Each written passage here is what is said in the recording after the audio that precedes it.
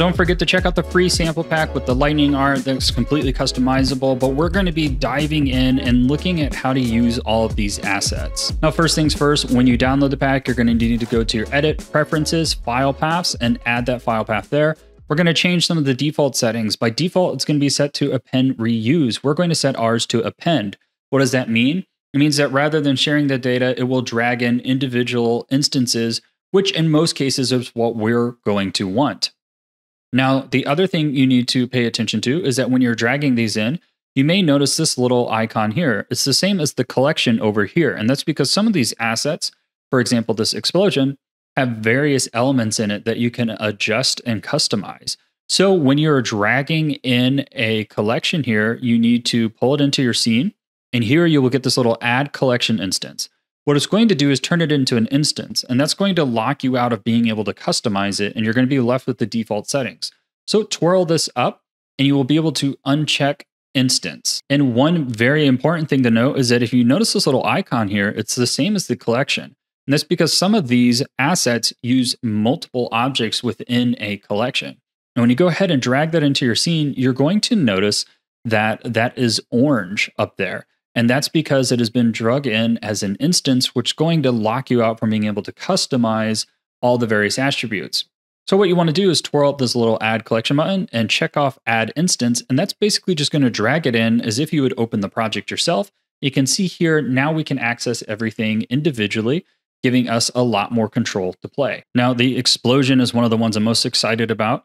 So let's go up here. You'll see that the explosion actually has quite a bit more objects than the other. So it has the impact objects here, which are those 2D objects that you're seeing in the beginning.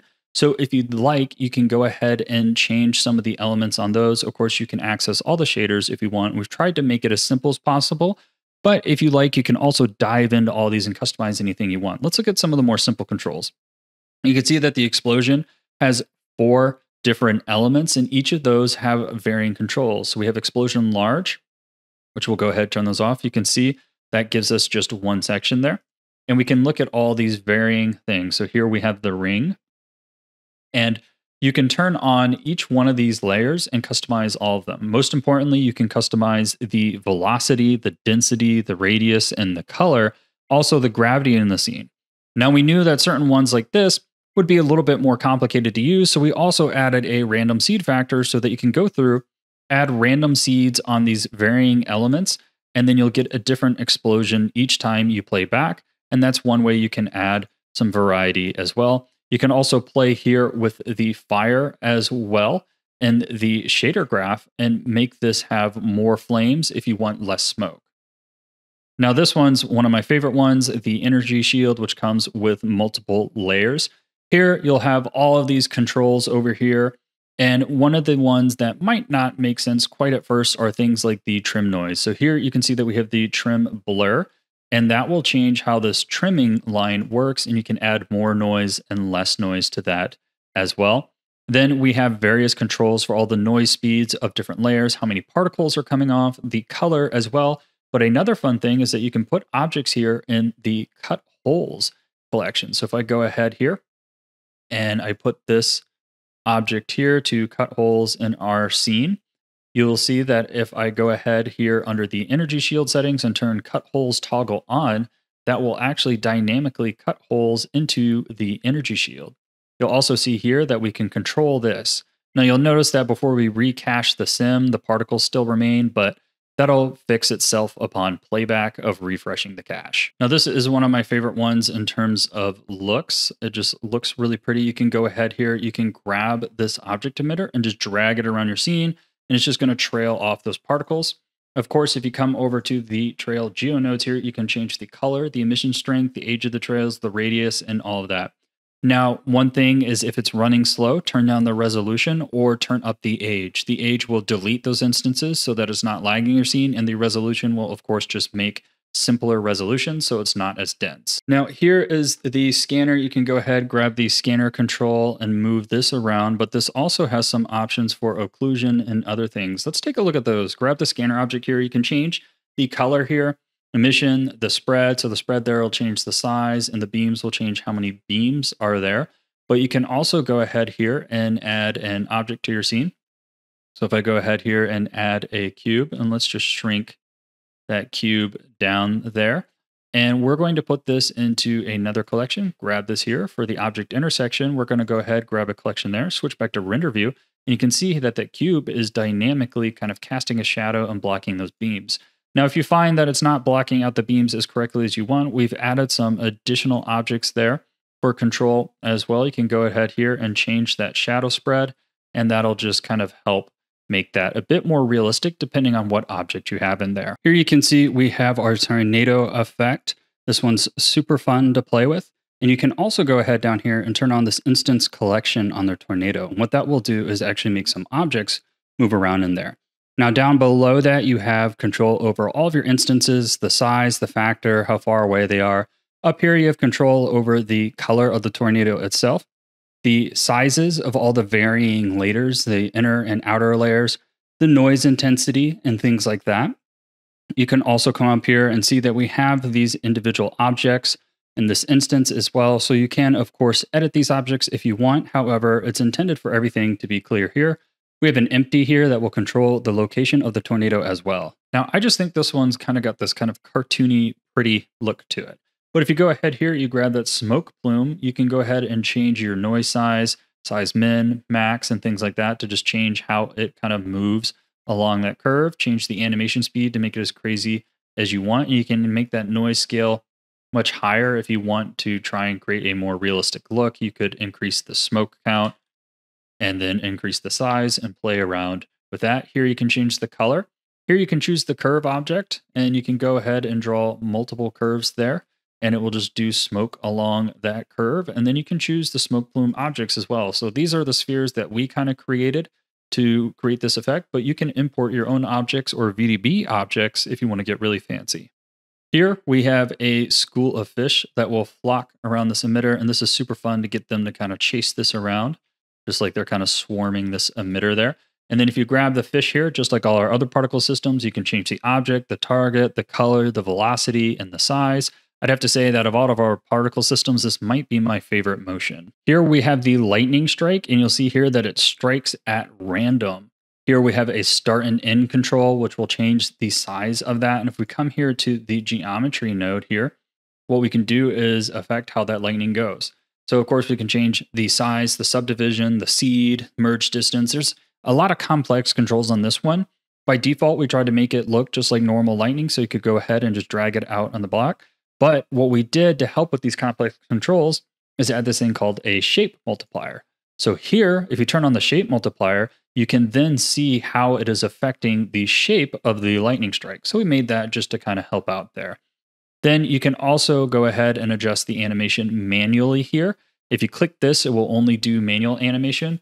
Or up here, we have strike duration and frequency so that it will just automatically kind of strike lightning for you. Let's just begin diving through all these effects. Here you can see I have the anime speedline effect. All you have to do here is select the object, change the color, radius, count, angle, and more. Now the only one that might not make total sense is the angle. And what that does is essentially move it in and out on a cylinder. So if you want, you can move it outwards, place your camera right in there, and get a bit more dynamic motion around your character. Now the energy beam has a draw curve, so you can go ahead, tab into that curve up there, and draw anything you want. If you want to make adjustments, you select the mesh there, and here you can adjust your color, your noise scale, and very important is you can adjust the amount of particles, their velocity, their size, and more. Now the file tray here is a fun one. This one comes in a collection, and you will have this folder up here, which has the draw fire. Now it's important that with the curve here, this one works on a singular curve. So if you want to do multiple fire curves, you're going to need to drag in multiple instances. When you grab the object up here, you can see all the varying controls that we have here. Most importantly being the color and the emission strength. You can also trim the fire along the curve, animate that in. I really love the start and end curve right here. So you can kind of change the size there. Of course, you can change the speed, and then here are some controls over the noise of the fire as well. Now, I love this one right here. It just looks so gentle and fun. These are our balloons floating. Here you can change colors, and it'll randomly assign those colors per balloon. You can also do your own objects, so they don't even have to be balloons. You can put any object you want to have this type of motion in there. You can subdivide it, adjust the transparency, And here you can change how much it is willing to move from its initial origin point, and then the rotation minimum, maximum, scale, and all of those to kind of just add a bit of variety to those balloons. So here we have the bubble emitter that will go ahead and follow this little empty we have here.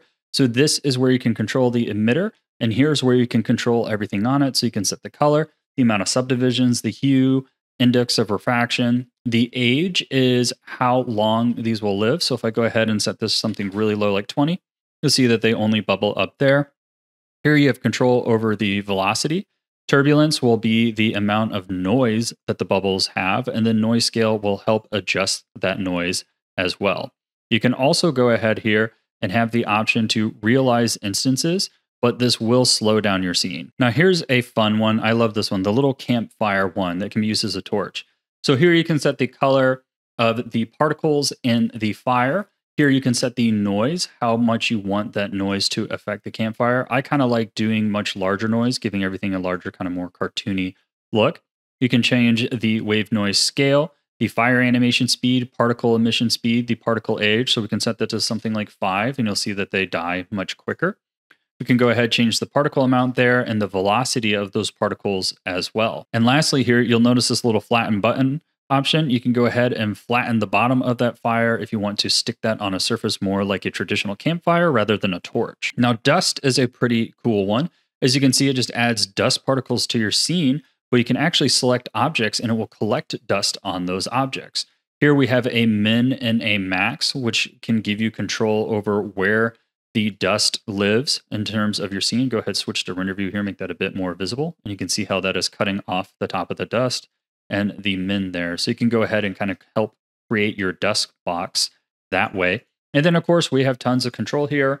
We can set what collection our objects are on, what the min and max are, the density in the air, the density on the objects. Noise here will adjust the noise of the pattern in the sky. Then we have a floor level here. You can turn on a floor if you want dust to collect on a floor aside from the objects. And then you can go ahead here and change your particle sizes and color as well. This is one of my favorites. This is the fire emitter. And as you can see here, it gives you kind of just flames moving from this emission. Now, if you notice this one's running slow, go ahead here and change the subdivision. You can set this to lower, and you can also get a more toony effect. You can change the scale of the noise there. So if you want, you can go ahead and make this a little bit more kind of noisy and realistic if that's what you're kind of interested in doing. You see there. You can also change the fire age, which will determine how quickly it fades out, the color, the vector, and also the density. So you can set this to something even lower, and that will help make it a little less dense. Now here we have the bird blocking particle system. Here you'll see we have a target in the scene where the birds will target that object. Up here you have a collection, so you can do your own custom bird models. We've put a very low poly one in there so that you can have them kind of flying around in your scene. If you grab the geometry nodes object up here, you can control their color, their size, their starting position, their spin vector, and more. Now, this fog here is a simple one that's really just meant to save you some time. I'm going to go ahead, switch to rendered view here to make that a bit easier. As you would expect, you have control over your color here. You have the density, the noise amount, noise contrast, all of those. But where we tried to add a little bit of kind of extra to make this more value for you are the fog control up here. Now, it's also worth mentioning that we have a fog object collection, so you can put any objects in there. Here, I just have a cube, but these controls are really what make this unique. So here we have the gradient fall off, the noise fall off, and the spherical radius. And if we go ahead and turn spherical radius all the way up there, you'll see that it disappears, and that's because we need to grab our control, and we can go ahead and scale that. And now you can see how we're getting a nice spherical fall off there. Let's go ahead, grab a spherical fall off, turn that down to 0, go ahead, turn linear fall off on, grab that gradient linear effect, and you can see here that I can actually move this and control that, and then I can control how dense of a fall off that is and fade that. So this just makes it super easy to add like ground fog and other things to your scene with some really simple fall off controls, because that's something that's kind of lacking in Blender's default fog setup. Now, the leaves falling for some reason is mesmerizing to me. I can just watch this animation forever. But what I love about this one is that you can actually set objects here. So if I go ahead, duplicate objects, and it works with other objects as well too. So if I go ahead, grab something a little more complicated like Susan, rotate them around, put them up here in the object collection, you can see here that it will put it on the top of their head. And if I scale it up, it's going to ruin things. What you need to do is apply your rotation and scale. And you see now it will snap to that surface as well. Here we have a min and max value for where those leaves will occur, just like our other particle systems to help change the size. And then here you have all the controls that you would expect. You can also set your own custom leaf object if you want as well. These are the ones that we're using. You can change your density, your noise scale, your speed, floor level, and more, toggling that floor on or off as you wish. Now, the lightning arc here operates very similar in terms of its noise pattern, but this one draws in between two here. And what I love about this one is that with the type of shape it is, you can go ahead and change this one to other elements here and end up with some kind of wild magic looking arcs as well. This one does have bolt amounts, so you can just keep adding bolts. As you see there though, you need to be careful because it can start to slow down your scene. Now here is the object emitter. This one allows you just to generate objects from a selected point here.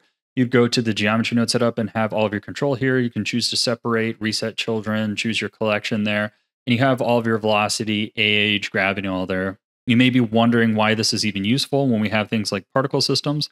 Well, for one, you can attach it to empties, making it easier to hide in your scenes. And then also you can change the start and end size dynamically here, giving you a bit more control than you would on a normal particle system. Now here's our rain, and here you can see I have Susan. And what I like about this is that we have a kind of dynamic system where it will kind of generate raindrops upon landing. So if I go ahead here and pause this animation, you can see here that we have the emitter up here. If we grab that, we can turn the show that emitter on or off. So it's there as a visual. Here you can set your rain color, your rain material, the emitter size up there. And you can also change this collection here, which are the objects it will rain on, and set the probability. So if you wanted to go ahead and set this to 0, you would have nothing. And then you could go ahead and animate that up so that it animates as many splashes as you kind of want to happen. You can go ahead, put your ground in there, and that'll give you splashes all along the ground of your scene and objects in your scene. Now this one here is our smoke emitter. And you can grab that empty and move that all around the scene, and it will just start building up smoke from there. You grab the smoke itself, and you can go ahead here and click through all the various attributes. Nothing new that we haven't already covered here in this video. Now here in the snow system, we have a couple controls here. So as you can see here, it will kind of pile up snow on the object. And kind of a fun thing with this is if I duplicate this, you see that no snow appears on that because it's being covered by the Suzanne. But if I move it over here, it now gathers that snow on it. Now with the snow system, you got to make sure that you're careful with the snow height. You set it too low, it'll kind of displace and glitch in itself. Down here, you can set things like the mesh voxel size, the point radius, the raycast subdivision. All of this is going to control the snow here. By default, everything's set to pretty low, so it doesn't lag your scene, but you can turn this up and get a much smoother looking snow if you need. And then here we have noise scale and velocity and emission and all these other controls to really give you a lot of control over how much the snow is just kind of emitting. Now, I actually covered how to make most of this system here on the channel in a tutorial about simulation nodes if you are curious. Let's go ahead and take a look at how to use this. So this one's fun because it will emit sparks here from this and it renders very fast, but if you go ahead here and grab the geometry nodes, you can change the color, emission strength, and the velocity. Now, what's helpful to know about this one is that it's essentially emitting from a spherical radius. So when you emit that velocity, it's going to kind of ping off that radius in an arc.